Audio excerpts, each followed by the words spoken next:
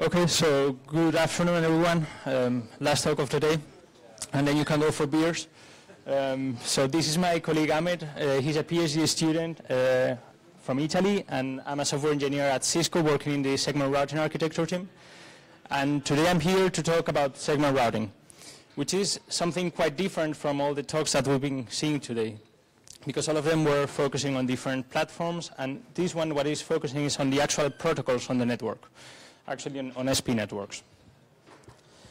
So what I'll try to do is give you a brief overview of segment routing, the deployment use cases, and then talk a bit about VPP, Linux, and SRv, which you will see later what it actually is. So what is segment routing? The idea behind segment routing is that we actually leverage the paradigm of source routing. So what does this mean? That instead of programming all the routers in the network, what we are actually doing is that on the head end, we are actually adding the list of segments that a packet has to traverse through the network. So what this means is that if I want to go from Madrid to Amsterdam via Brussels, what I just need to do is when my packet is out from Madrid, I just add one little segment that is saying Brussels and then Amsterdam, and the packet will follow the shortest path to Brussels, and then it will go to Amsterdam. That's simple. And this is actually really scalable, because what this means is that you can implement any traffic engineering policy that you want, and you can actually put this together with any NFV deployment that you want. And actually one of the main benefits is that we can have policies end-to-end. So starting from the data center and traversing the entire network through the metro and one. So we have two data plane instantiations. One of them is MPLS, and the other one is IPv6. So in MPLS, what we are just doing is one segment is one MPLS label, and that's it. The second instantiation is IPv6. So in IPv6, what we are doing is we are using an IPv6 routing extension header, which it was defined 15 years ago, and we have one segment is one IPv6 address, and that's it. So the one I'm going to focus here today is on SRv6. So it's the IPv6 instantiation of segment routing. So, well, IPv6 adoption is a reality. This is a no-brainer, I can skip it. But what is interesting about IPv6 is that it's providing us reachability. And this is changing the way that SPs are building their actual network, because before they would have their MPLS core network, then they would have the legacy data center, then would have the access network. And now with IPv6, what you get is reachability from one end to the other end. So what is the cool thing of what we are trying to achieve with SRv6? Well, what we want to do is, okay, let's use SRv6 for the underlay. IPv6 is giving us reachability. Now, you want to build given traffic engineering or faster route techniques. Well, what did you do? Would you use RSVP? Okay, I don't know if you know a bit about it, but it actually scales really, really bad. So let's use instead segment routing. But we can go even further, because what would you do if you want to build an overlay? What do you use? UDP and VXLAN? Okay, we are adding UDP and VXLAN, two additional protocols. I think from memory is 12 bytes of information just to convey a tenant ID. We believe this is stupid. We can include actually our overlay in the segment routing policy itself. And then we have NFV. What is people doing today for NFV? They're actually doing NSH. NSH is an additional protocol that has a state per every chain, and we actually believe that we can remove it. So we can also use SRv6 here. And so what is this concept of SRv6 network programming? So what we actually want to do is to have the network behaving as an actual computer. So our segments, which before I was saying that it was 128 bits, will be split in between locator and function. So the locator, it will be just a first part of the address, and it will give us routing up to a given device in the network. And then when we get to that device, what we are doing is we are executing that given function. And this function can be anything. It can be MPU related, so very related to the IP fabric, like do a cross connect, or that's it, sort of path up to X and then do cross connect. Or it can be something very intensive, like container, a VM, etc. And bear in mind that there is flexible bit selection. And actually, if you look at any programming language, well, you have the functions, but then, of course, you also have arguments. So these segments can also have an argument part of it. And all these, there is a flexible bit selection that you can put here. And so what we are doing is, well, we are actually, a network program is just going to be a list of segments, and what we are going to do is just go through the network, go first to locator 1, execute function 1.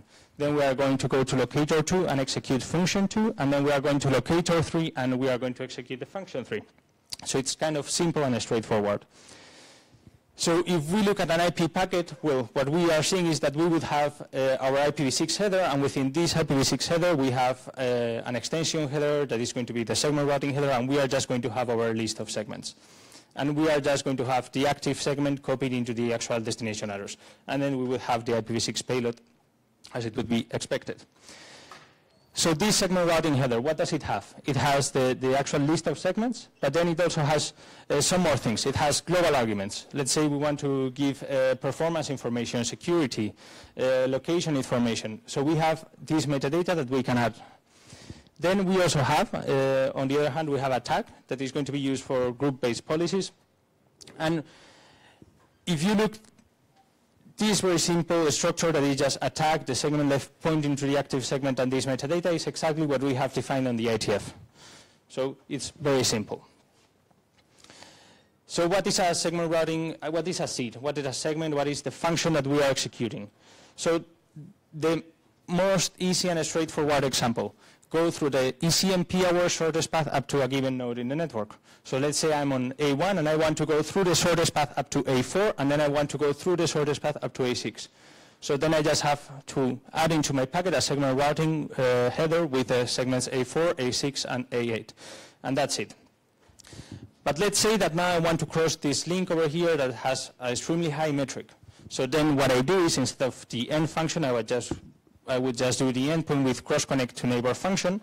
So then what I have is that my first segment is going to be A4 colon C5, which is going to mean go to the node A4 and then do a cross-connect to the neighbor 5. And that's it. So what we are doing is really, from the source, we just add a list of segments, and the packet is going to follow that through the network. So I want to give you a brief overview of what are our deployment use cases. So we have a bunch of deployment use cases related with traffic engineering, and all of them have been deployed in SRMPLS. We have a lot of customers for SRMPLS that have deployed, and they're extremely happy. And the main deployment use cases, well, the first one is TLFA. So TLFA, what it is a fast route mechanism that in essence is really cool, because what it's doing is that the actual repair is following the post-convergence path. And it actually works in any topology. So actually TLFA stands for topology independent loop free alternates.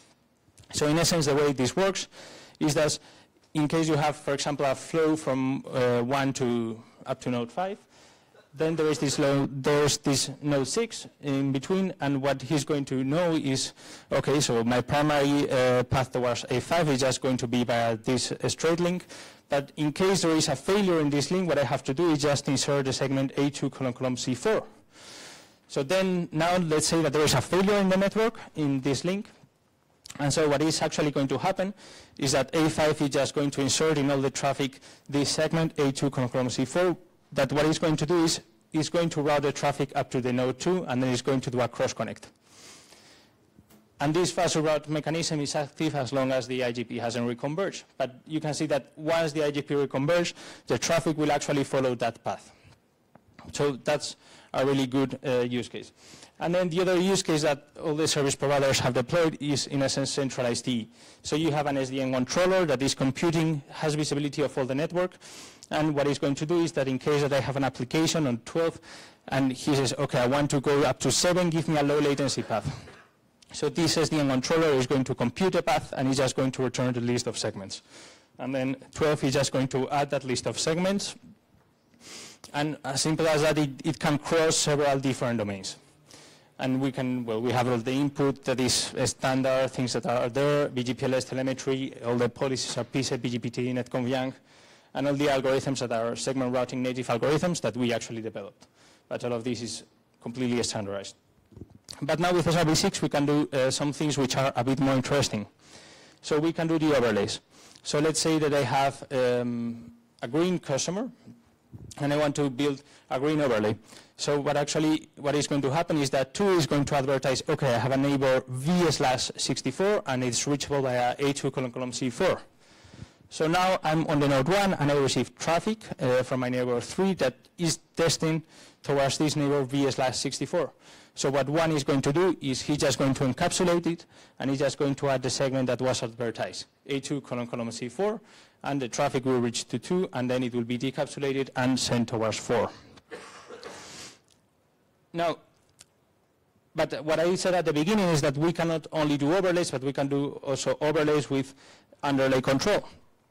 Because what we want to do is eliminate all the protocols from the network which are not necessary, like SRv6. So let's say that in this case, our neighbor 2 is just advertising the green tenant v/64 via A2 : C4, but with a given latency contract, an ESLA contract. So then in this case, what is going to happen is that the node 1 is going to encapsulate the packet and is going to add 2 segments. So the first segment is just going to be a segment to do traffic engineering in the network, so in order to achieve that low latency objective, and then I'm just going to have my cross-connect segment to reach my customer v/64. And in the same way, I can also have integrated NFV. And the good thing about segment routing is that, well, as opposed to NSH, we are not creating any per chain in the fabric. And we have actually developed some mechanisms such that the applications can be segment routing aware or not, and we can actually do IPv4, IPv6, and layer 2 traffic.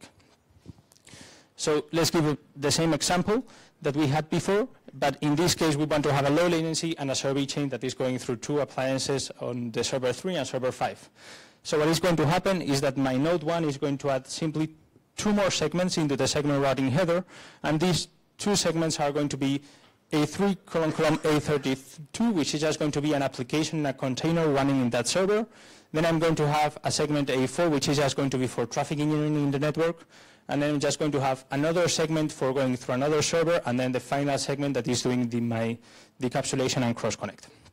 And as simple as that, I can build my NFV all together integrated with the overlay and the underlay, and it's as simple as that. So, SRv chaining. Well, what I mentioned is there are 2 types of NFVs. We can actually have segment routing aware NFVs, and we can have segment routing unaware. So for the segment routing aware NFVs, what we have done is we have added support into the Linux kernel. So we have just added support in the Linux in order to create the smarter applications, and one of the examples is Sarah, that Ahmed is going to talk in 5 minutes about it. And then for the segment routing and aware BNFs, what we have done is we have leveraged VPP as a VM or container vSwitch to do this segment routing processing.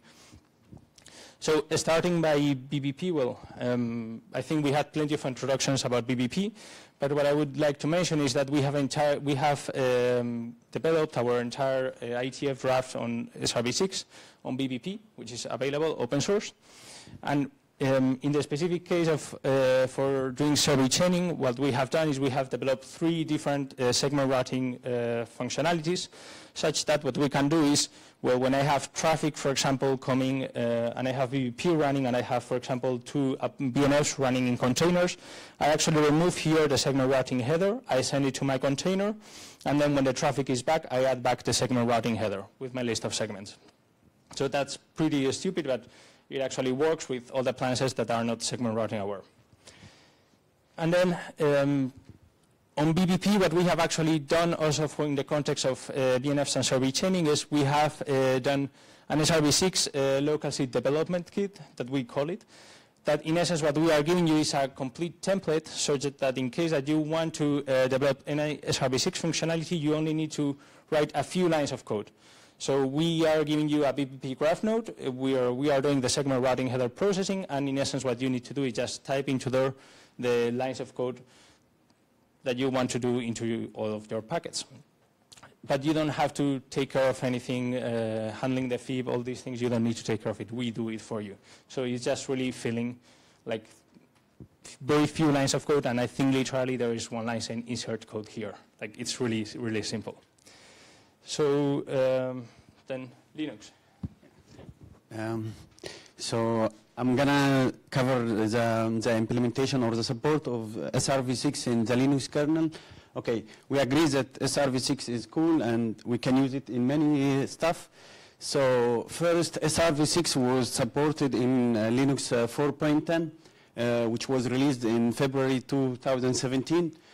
The first release or the first support in the Linux kernel supports the basic operation, which is end, which basically means read the segment routing header, update the destination address of the packet to be the next seed in the chain, and then forward the packet. Other behavior that were supported is the insert and the encap, where you want to take the IPv6 traffic and insert it into SRv6 policy, which you add an IPv6 header and segment routing header. This SRv6 behavior is supported on interface basis. So any IPv6 address that is associated with an interface in Linux, and this interface has the SRv6 enabled, so we consider it as local seed. Also, IP route 2 was extended to support adding an SRv6 policy, and here if you want to enable SRv6, you have to enable first the SRv6, and then per interface you can just like sysctl for per interface to enable the SRv6. And if you want to add the segment routing policy, what you have to do is it's implemented like as a lightweight tunnels in the Linux kernel. So basically you match on this prefix. This is your local seed. And here you choose the encapsulation mode, which is segment routing v6, and the mode of the encapsulation in segment routing v6, which can be insert or encapsulation. And you add the seed list that you want to encapsulate or you want to add on the top of the bucket. And then in kernel 4.14, which was released in last November, more support comes to the Linux kernel regarding SRv6, like the encap layer 2, which allow you to encapsulate layer 2 frames and segment routing encapsulation for the use cases of layer 2 VPN, and also it supports encapsulation of IPv4 traffic into SRv6, and some other functions that you can find more information in the segment routing IETF draft. Also, IP route again was extended to support the new feature. Here you can choose which function you want to you add your local seed and the action required for this local seed, and then the device or which is the routing table that is used as a local seed table. This what is in the Linux tree. There are some other implementations that is out of the tree. Basically, this one for supporting the chaining of SRv6 unaware function. So basically, you have a network service function that is running into a container, but this service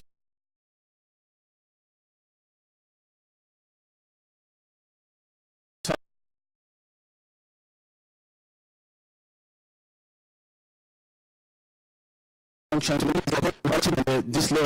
kernel module is inserted in the pre-routing hook, and it takes the packet, removes the SR encapsulation before handing the packet to the service function, and then cache the header. And when the packet comes back from the service function, we insert the segment routing information that we cached, and then the packet continue the traversal of the Linux kernel.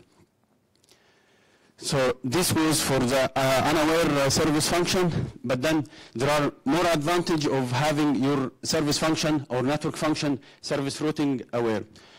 First is, if you have a service function that's segment routing unaware, you need to configure per VMF or per service function a state in your machine. But if you have your segment routing, if you have your service function segment routing aware, you don't need to have this state information. Basically, you can leverage all of the information in the segment routing header, and the service function has a complete vision of the path of the packet. So if you have a firewall, it has a complete vision of the path of the packet, so it can filter the packet. So what we implemented as a segment routing aware service function, what we call SRv6, which is a segment routing aware firewall. This is the first ever segment routing aware function. Basically what it is, it's an advanced firewall with extended matching capabilities that can match packets based on the outer header or the segment routing header or even the inner packet. And also it can perform some segment routing specific application, especially for the case of service function chaining, where you can do branching inside your chain. So let's take an example of firewall. This is a normal firewall. If the firewall receives a segment routing packet, it has no way to see the information of the segment routing information. So the firewall has a limited view of the packet. If I run this firewall with a proxy solution, so when it receives the SRv6 packet, it will remove the segment routing information, and basically the firewall can just see the inner packet. If I have a segment routing firewall, which is our implementation, when you receive the packet, the firewall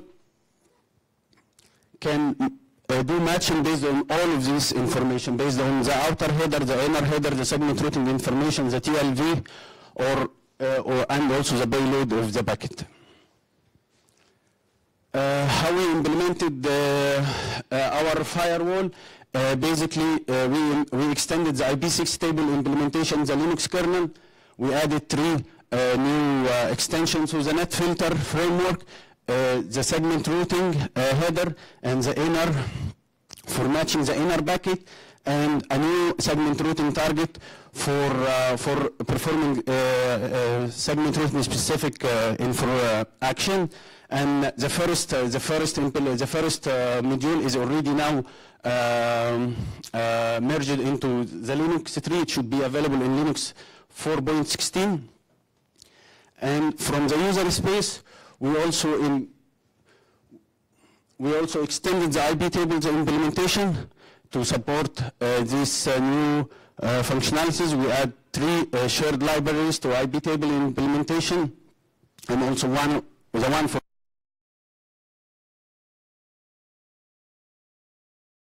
already merged with IP tables 3. How the command line of the new firewall looks like. So basically, this is the SRh module, and this is the new matching option that you get. You can match basically on all of the fields of the segment routing header. You can match the inner source and destination of the packet, and also you can perform segment routing specific action, which means that, for example, if you receive a segment routing packet and this packet matches some criteria, you can say either go to the next, which is the default, go to the next seed in the seed list, or you can skip the next seed. For example, if you have a firewall followed by intrusion detection system and you want to skip the intrusion detection system for a subset of the traffic, you can say just skip the next seed and continue, or you can skip all of the seed list and go to the last one in the service chain. And here an example of rule, extended rules that match based on the inner IP address of the packet and the segment routing header, and the action can be an standard action, which is drop, or it can also be an extended segment routing action, which go to the last service in the chain. And that's it. I will leave to Pablo the conclusion. Okay, so actually at the beginning, I was saying that IPv6 is providing reachability. Well, what we actually believe is that SRv6 is actually unleashing the full IPv6 potential, because we can actually do, on top of IPv6, traffic engineering, fast route VPNs, NFB, things like, for example, network slicing for 5G, and SD1, for example, and all these with great scalability, with a huge amount of automation, and all together in a single protocol. And also, I would like to give you a brief overview of the SRv6 project, aside for SRMPLS, which started 4 years ago.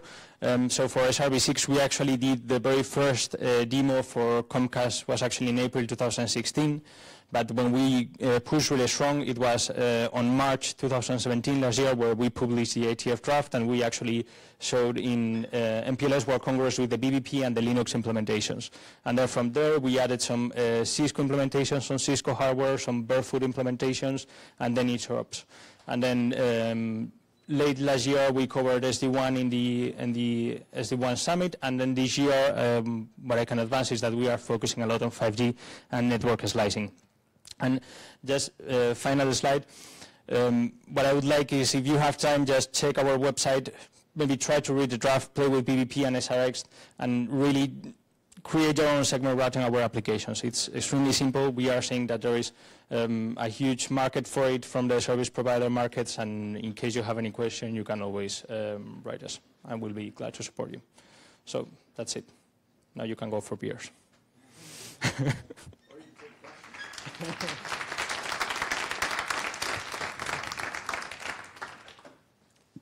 So anybody have any questions? We've got a few minutes.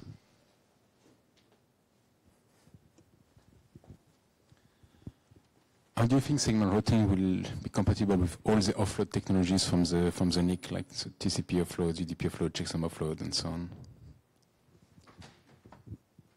I'm not sure I understood the question. So I think the question was whether segment routing is compatible with all the offloading capabilities of the NIC. Yes, it is, but I mean, where do you want the compatibility? I mean, usually, the question what I said is well, usually you would have a TCP, you would have an end customer that is adding the TCP packet, and then it just reaches the SP network, and from there you add encapsulation. So where do you want to have the offload compatibility?